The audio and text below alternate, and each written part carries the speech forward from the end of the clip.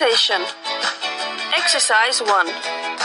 Listen and read the conversation. Then act it out with a friend. I had to go to Toledo last week to see my grandmother. Oh no! Was she sick? No, not at all. We had to go because she is moving to a new house. She used to live in a small town, right? Yes, she did.